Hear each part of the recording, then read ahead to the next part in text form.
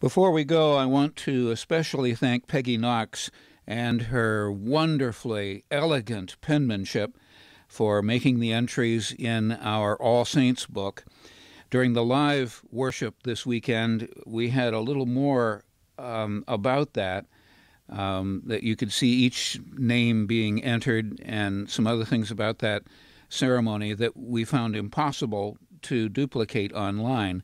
But don't worry, you guys get some perks sometimes that the live worship doesn't get, so it all evens out. And with that, we wish you a good week up and coming. Stay safe, wear your mask. See you next Sunday.